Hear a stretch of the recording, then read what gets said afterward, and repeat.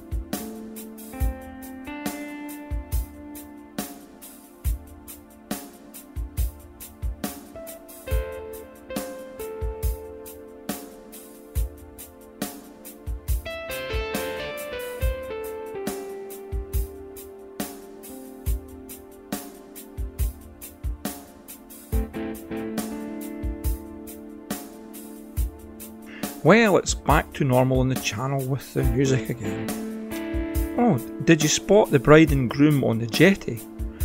It was a fabulous evening for photographs, so I guess they will have some stunning pictures. Well, here is where we were today on my Grand's tea towel map of Scotland, just over from Edinburgh and across from Dunfermline. I've left the map to the end now, so just a wee change there. Anyway, feel free to send me a message. I might get another couple of films done before Christmas, but I'm very busy just now helping Santa with the presents. So we'll see what we can get done. As I look at the big clock on the wall, I see that it's now time to go. So until the next time, take care and bye for now.